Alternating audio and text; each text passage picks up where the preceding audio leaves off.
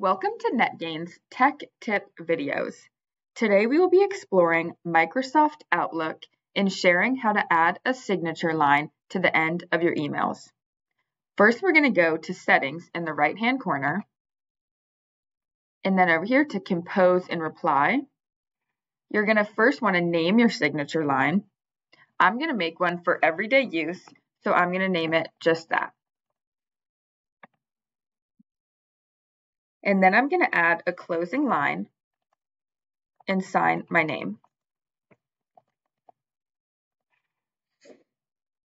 And then hit Save. Once you save your signature, you can go down here and make it so that this signature appears at the bottom of your new messages and/or replies and forwards. Hit Save again. Thanks for watching and stay tuned for the next Tech Tip videos.